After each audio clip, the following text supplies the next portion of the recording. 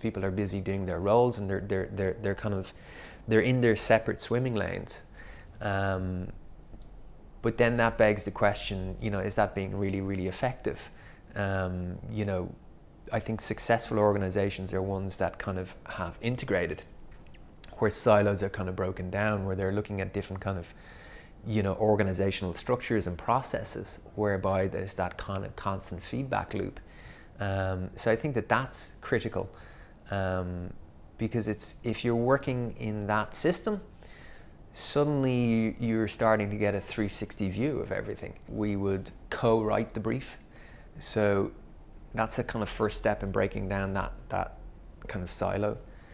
Once you have that, you're keeping them appraised of the work in an ongoing way. So, that's critical in the sense of checking in, constant meetings. At the times when they're kind of maybe getting a bit wobbly, it's kind of helping them stay on strategy, because this is what we all agreed at the outset. So I think that kind of comes through the day-to-day process of the agency and the client relationship that you have. So client relationship is key, and our own client service teams are really, really good at kind of ensuring that the client is continually part of the process.